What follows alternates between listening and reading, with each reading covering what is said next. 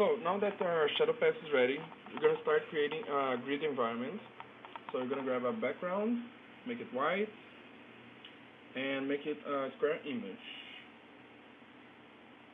So now we're gonna grab our rectangular mask, plug it on it, and we're gonna use 1.1. Now we're gonna copy this rectangular mask, paste it over, and we're gonna rotate it 90 degrees. 90. Okay. Now we're gonna copy our shape that is our floor and instantiate it. And let's make some room here. We're gonna grab texture 2D.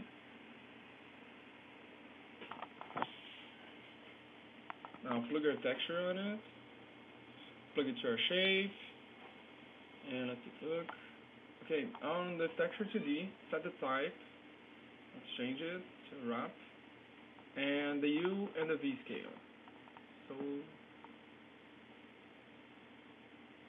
okay. Now let's merge our camera over here and copy our render, paste it over. Okay. Now we're gonna use the same texture to create a spherical environment. So let's make some room here. Now we're gonna grab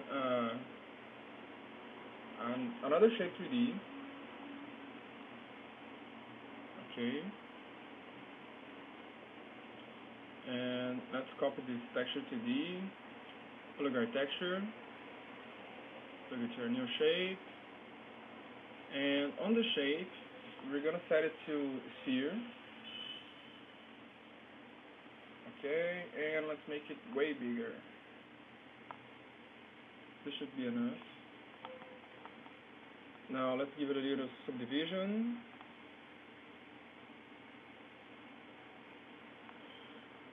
We're gonna merge our camera, copy our renderer.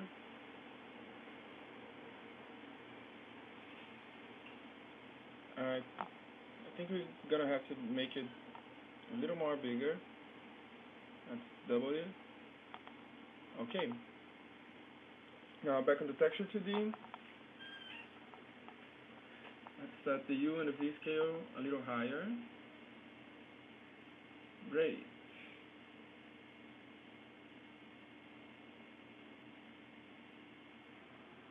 Okay. The last pass we're gonna do here is we're gonna copy our shape. And this last pass is gonna be just a mask, so we can compose it all together later. So we're gonna grab a background and a ellipse mask, and we're gonna make our background square, a little bigger. Oops, yes. And let's make it white. Let's plug our ellipse, and we're gonna make the. Let's set it to 1 and 1. Perfect. Now we're gonna plug as our texture. And as always, let's merge our camera, get a renderer, let's copy this one. Okay. Now we're going to start merging all together. So we're going to grab a bitmap mask. Okay. We're going to do a soft edge here. But as you can see, when you use the soft edge, we do have a blur on the place like this. So what I'm going to do, I'm going to remove the soft edge, and I'm going to add a blur tool right over here. Okay, now it's going to work. Great. Now we're going to use this to mask the two grid environments, the floor and the spherical one. I'm going to grab another bitmap mask, and we're going to get it from our already composited path. all the way to the end before the glows. And we're gonna use this.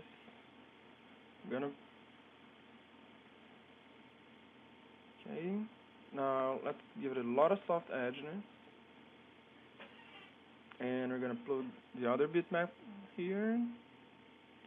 And what we want to do here is make a mask for the spherical environment, so it doesn't show below the grid environment, the grid floor.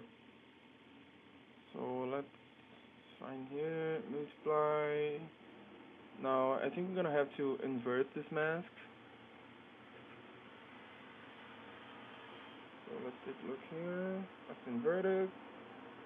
Okay, perfect. This is what we want. Okay, now we're gonna use this. So we're gonna grab boolean tool, channel boolean. Okay. Plug our circle grid, plug our mask, and we're gonna make it subtract. Let's invert the mask here. Okay. Great. Okay, now that we have our circle grid, let's grab a background. Set it to some gradient. I'm just gonna copy over the colors that I've used on my composition. Just some weird colors here. Let's set this up. Top right. Now the bottom left. And the bottom right. Wait, down here. Okay. Now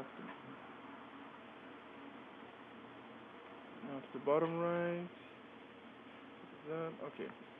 Now we're gonna grab our spherical grid and merge. Let's merge it over our background. Okay, and let's set it to difference over here. Great. Now that we have this, we're gonna do something quite similar to our floor grid. We're gonna grab another bitmap mask, and we're gonna grab this mask all the way from the shadow path.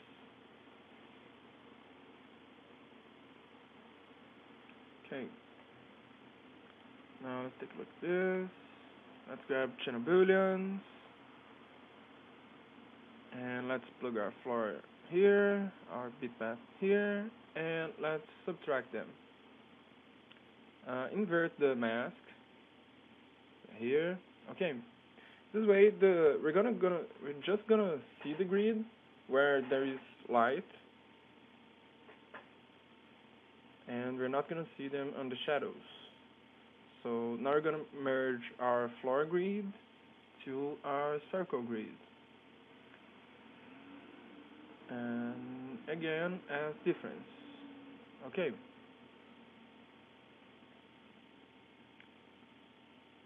Okay, great.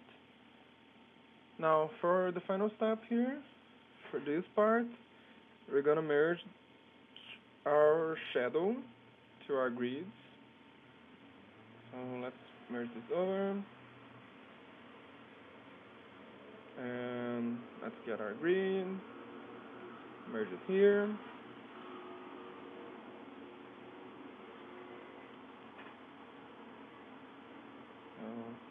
Okay. Now I'm gonna grab now a color correction node, and I'm gonna get the gamma and put it way low. This should do it. Now I'm gonna grab a glow. So the glow here. Okay, put it here. Set this up. 5, 5. This should do it. Now we're gonna merge this to our composite sphere.